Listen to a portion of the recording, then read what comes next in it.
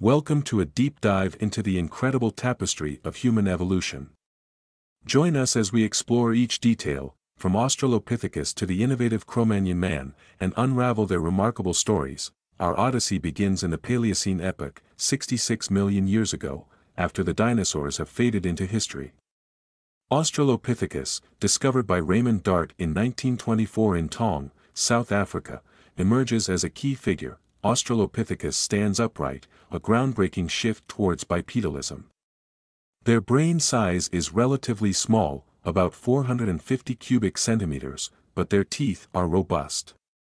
They roamed wooded areas and grasslands, example, Australopithecus afarensis, Lucy. As we step into the Eocene epoch. 56 million years ago, Homo habilis takes the stage. Discovered in the 1960s by Lewis and Mary Leakey in Olduvai Gorge, Tanzania, these early humans make their mark. Homo habilis boasts a larger brain, around 600 cubic centimeters, and more dexterous hands. They're known for crafting early stone tools, the Oldowan tools, for cutting and processing meat. Their habitats vary from woodlands to savannas, example, specimens from Olduvai Gorge. Our journey brings us to the Oligocene epoch, 34 million years ago.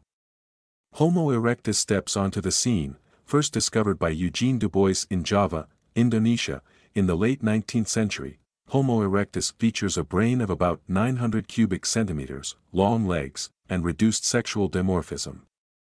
They master advanced tool use, control fire, and potentially use shelters.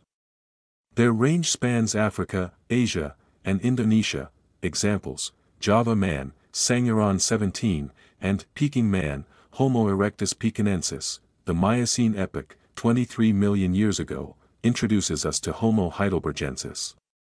This species, named after Heidelberg, Germany, where early fossils were found, fills the gap between Homo erectus and later hominins. Homo heidelbergensis exhibits features intermediate between Homo erectus and Neanderthals, including a larger brain.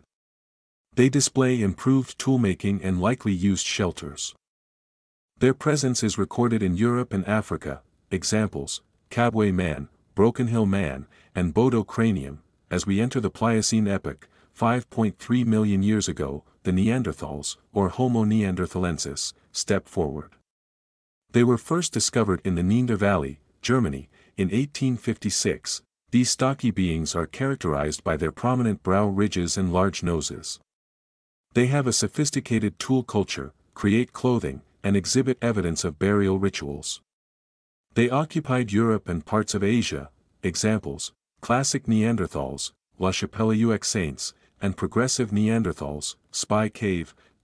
Rhodesian man, referring to a fossil found at Broken Hill Cave in Kabwe, Zambia. In 1921, marks a crucial phase in our story. Believed to be Homo heidelbergensis, Rhodesian man had a large brain and is considered an ancestor to later hominid species, including Homo sapiens. Their tool use was more advanced than earlier species. Grimaldi man represents early modern humans, Homo sapiens, found in the Grimaldi caves on the Italian Riviera. These early modern humans had the anatomical features of Homo sapiens and left behind intricate cave paintings, carvings, and other forms of art.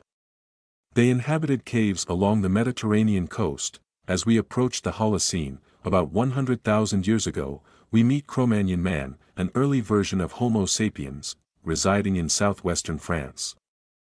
Cromagnon people closely resemble modern humans. They exhibit advanced cognitive abilities and create remarkable cave art, tools, and jewelry. Our journey, from Australopithecus to Cromagnon man, paints a vivid picture of our evolutionary history. Each species contributed to the mosaic of human evolution, pushing the boundaries of what it means to be human, from the wooded landscapes of our earliest ancestors to the creative brilliance of Cromagnon man. This journey reflects our shared ancestry and the enduring human spirit of discovery, adaptation, and creativity. Thank you.